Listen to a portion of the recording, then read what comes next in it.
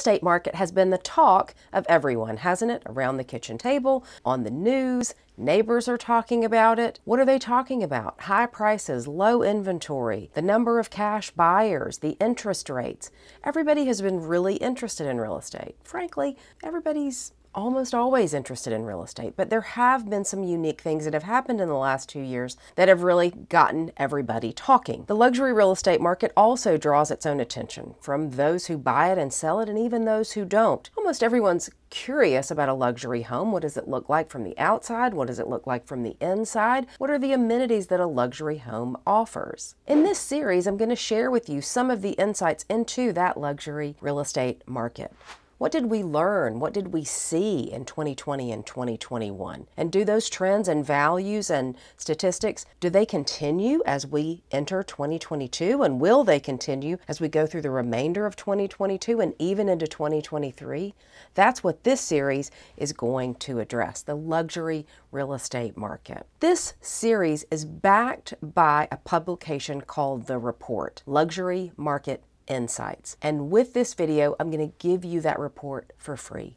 Check the comments, check the description of this video or any video in this series, and you can download that report and read it cover to cover. It is chock full of amazing information. The report was done by my brokerage, Coldwell Banker Realty, in partnership with the Institute for Luxury Home Marketing, of which I am a member. It's a membership-based organization of agents who focus on luxury real estate. You have to be certified to get into this membership program, and then we do training and networking surrounding the luxury space. So the report was put together by these two entities, and it was backed by data from WealthX as well as Urban Digs. I think you're going to find the report really fascinating, and in this series of 4 videos, I'm going to highlight different pieces of the report. So in this video, I'm going to start by going to the past. What happened in 2021?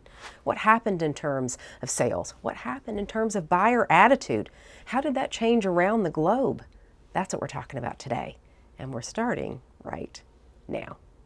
I'm Sherry Ann Green with Coldwell Banker. Welcome to my YouTube channel that guides home sellers and home buyers in Washington, D.C. and Northern Virginia. First, let's define what it means to be a luxury property. A luxury property is a property in the top 10% of any given market. Now, you probably know what a luxury home looks like in your market. Depending on where you live, it can look very different, can't it? If you're in New York, it could be a penthouse apartment. If you're in Texas, it could be a lot of land and a really big house. And if you're in DC, it could be a row home that's Victorian and old and historic. It's really not about what it looks like, although it is about what it looks like because a luxury house does have beautiful amenities and high-end fixtures. But my point is, luxury real estate takes a variety of different shapes depending on the market that it sits in. So you can't say that all homes like this are luxury. What we have to look is at the price point. And at the price point, it is the top 10% of homes in that area that the house sits in. Looking back at 2021, we saw rising prices, historically low inventory, and new wealth. And all of these things really shaped that luxury market. Some went so far as to call it the year of the Great Reconciliation. The impacts of the once-in-a-lifetime pandemic really shaped what people did, even in the luxury space. At first, there was this panic mode, buy anything you can. And then there was a shift in that paradigm. And people started rethinking how to save their wealth, how to invest their wealth, and how to do it along with the values that had been changed and shaped by what happened during this global pandemic. People began to reimagine what it was to be a home for every one of us, luxury or not. And all this was happening at the very moment that wealth was increasing around the globe. And that wealth was increasing thanks to the rebounding stock market and the surge in real estate gains. According to the latest WealthX data, the population of individuals with a net worth of 5 million plus increased to 3.6 million globally. That was over a 19% increase over 2020. And that is significant because the increase from 2019 to 2020 of such individuals was only 2%. So what we saw in 2021 was almost a 20% jump in the number of individuals who had a net worth of $5 million or more. And again, when you look at that compared to 2019, moving into 2020, it was only a 2% plus jump.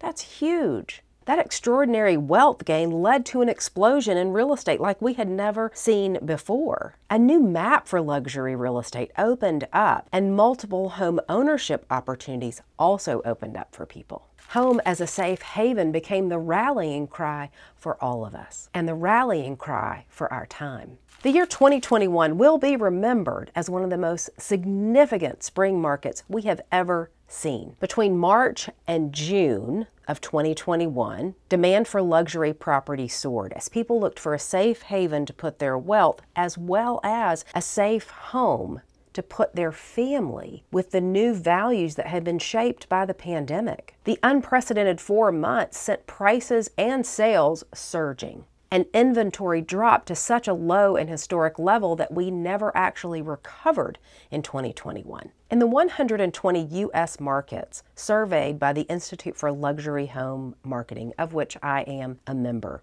the number of properties sold increased exponentially over the spring buying season from March to June.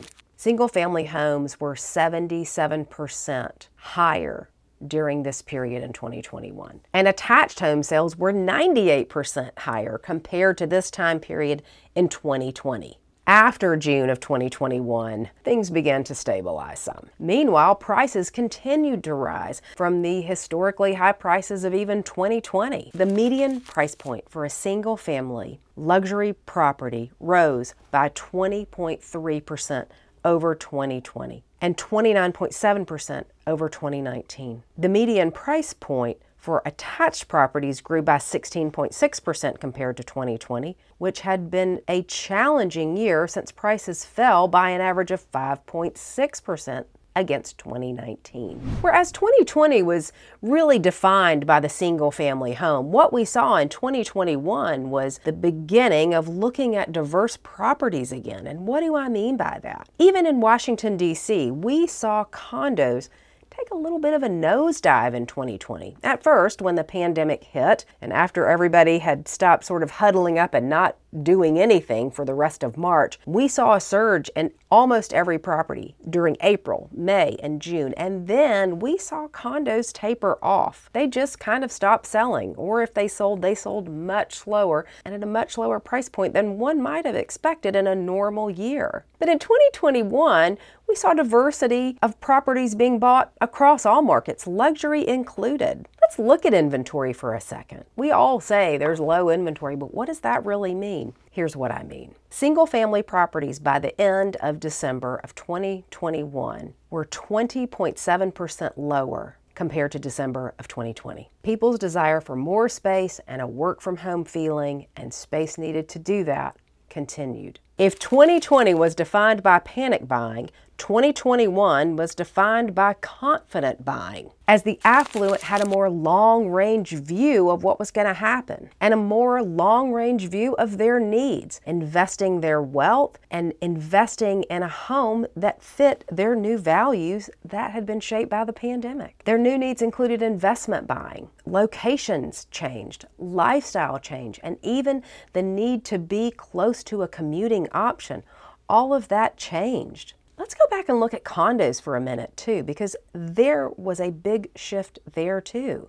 The uptick was striking in cities like New York and Chicago, which experienced an exodus of people in 2020. We all saw that on the news, didn't we? Everybody thought New York was dead. Now, New Yorkers knew that it wasn't, but it sort of felt that way when you watched all of these people moving out of New York. It was kind of sad, right? And unsettling to all of us. That was that panic that we were seeing, right? But in 2021, sales in Manhattan of attached homes rose by over 101%. And they rose by over 55% in Chicago. What was also happening in 2021 was the need for a different kind of space. So people were going back to condos, but they also wanted outdoor space with those. They wanted more square footage and they wanted private outdoor space. A little bit of room to breathe and grow, right? Spaces to move and grow into and enjoy all while being at home and working from home. So vacation destinations offering condos also saw an increase in buyers. Buyers were looking for low maintenance, investment opportunities, and recreational opportunities, all in a space that they could purchase. The pandemic also brought online changes, didn't it? We all moved to shopping online, and luxury was no different. Luxury retailers had to meet their customers where they were now, and that was online. The digital experience had to change. It had to get better, because that's where people felt comfortable shopping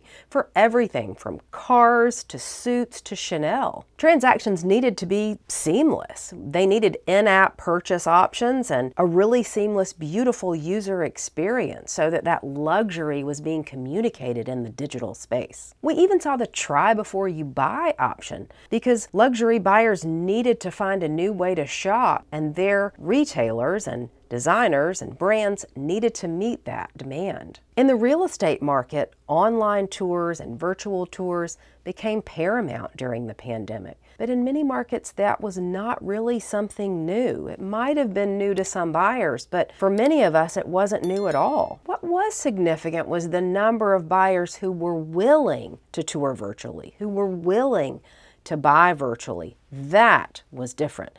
The fact that many of us in the real estate industry were already offering this service wasn't necessarily new, but it was a new experience for many buyers. And frankly, it was a new experience for many agents too. Some of us in a city like Washington, where people are very mobile and they move a lot, I had already been selling real estate virtually. This particular house in Georgetown, I sold to my clients sight unseen. Now, they had seen it on a FaceTime video. We did a very thorough virtual tour, but they never stepped foot in that house before we wrote and ratified their contract. But that was a newer experience to many buyers, and many agents who had never done that before also had to get on board with, how do we do that? How do we offer virtual tours? How do we offer this immersive experience to the luxury buyer? And while it did happen in the primary market, this luxury buying in a virtual world, what we really saw was a significant increase in secondary properties, vacation properties being bought this way by the luxury buyer.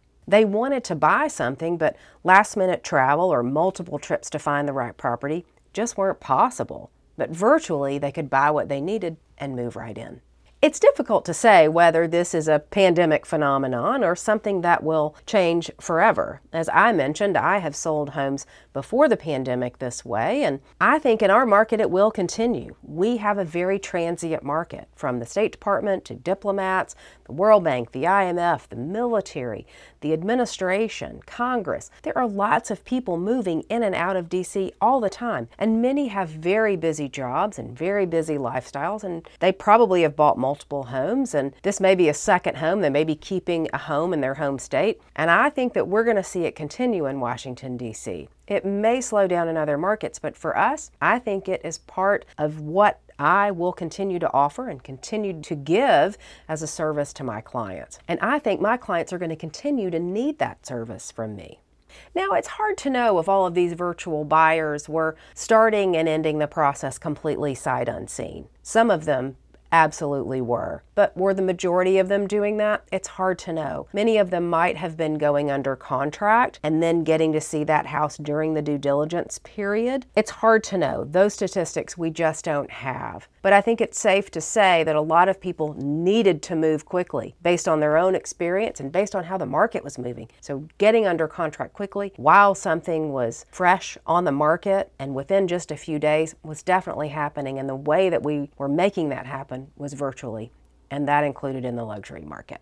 So what does all of this mean for the future? What does all of this mean for the end of 2022, the beginning of 2023, and beyond? The expectation is that this profound lifestyle and cultural change that we saw as a result of the pandemic in 2020 and 2021 is simply going to be long-lasting and deep-rooted.